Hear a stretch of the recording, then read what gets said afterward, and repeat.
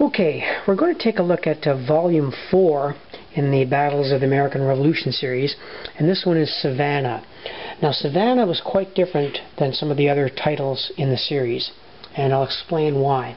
But to give you a brief overview of the series, Volume 1 was Saratoga, one of my favorites, because I'm a fan of the Battle of Saratoga. Volume 2 was Brandywine, another fine game. Volume 3 was Guilford Courthouse, also featuring the game Utah Springs. And Volume 4 is Savannah. Volume 5 was Monmouth, another very fine game. And Volume 6, I think, is Pensacola. I don't think I have that one. Volume 7 is Germantown. Now, all of the games in this series so far have been battle games. But Savannah is quite different in the sense that Savannah was a siege, a famous siege in 1779. So it's quite different than the others in the series. Siege games are not very popular. They're very difficult to do. And I'm going to show you how Mark tackled the subject, and I think he succeeded very admirably. So let's take a brief look at Savannah and how it works. Okay, we'll begin by just taking a brief look at the board itself. Now, this is the Savannah River. The orientation is north is this way. That's south, west, and east. Now, most of the action for Savannah takes place around the town proper. And this is generally the British setup. So the board, quite beautiful, most of it actually is not used except for troops coming in from these roads in this direction and here. And the American forces come in from this direction, from South Carolina. So, like I said, because it's a siege, most of the action will take place in this section. And let's take a look at the turn record track, because that's what makes this game so unique.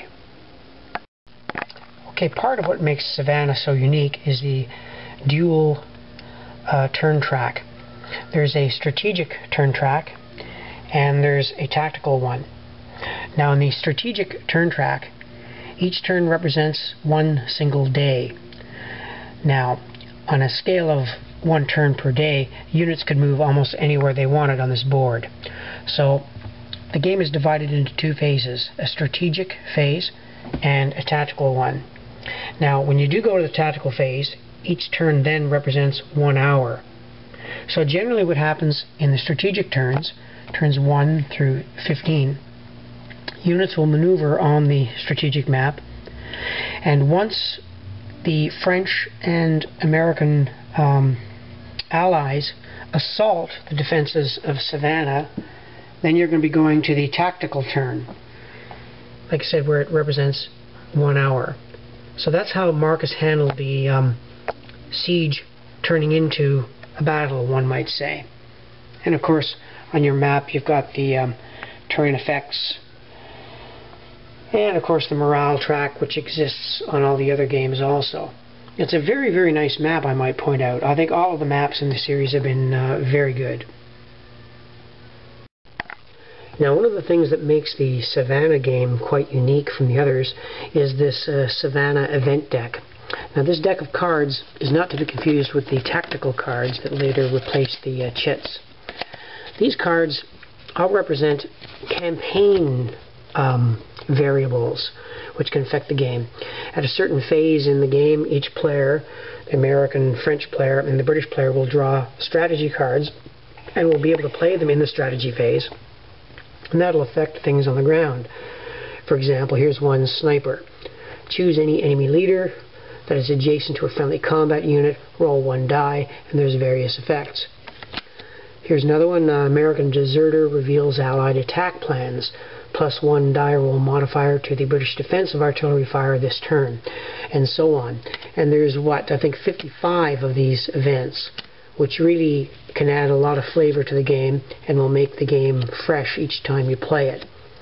Now, I don't think it's likely you'll go through a whole deck in a single play. Now, I've yet to play Savannah beginning to end, so I can't comment on it overall as a game, as to play balance, things like that. But from moving the counters around, reading the rules, getting a sense of the thing, it looks like a really fine game. And I certainly like the way Mark has handled the subject. Heavy rain damages defenses, Sergeant Jasper is killed, rescuing the colors. I mean, this is kind of neat. And I guess for a siege game, it's almost essential you have these kind of event cards. Probably wouldn't work for a battle game as well. Like I said, the others in the series are battles, Brandywine, Monmouth, and Savannah is quite different in that it is a siege. Now the counters are the standard ones we've grown to love and appreciate in this series so much. You've got the artillery units, you've got the provincial units with the little yellow band, you've got your leader units, of course. The green units are your Prussians. You've got the French units, the dark blue, and the Patriot units, of course, are in the light blue. So quality-wise, the series has always kept the quality up, and Savannah is no different. Don't know what else to tell you about the game, because I haven't really played it out. There is more than one scenario. There's the grand campaign scenario where you're, like I said, playing the campaign out. You're going to use the strategic cards. And there is tactical scenarios where you do the fighting proper just around the city of Savannah itself. And they've got all kinds of special rules for the covered way here, the peculiarities of the terrain around Savannah. So he's done a very nice job of simulating the siege. And based on this system, I'd kind of like to see Yorktown done with the same system.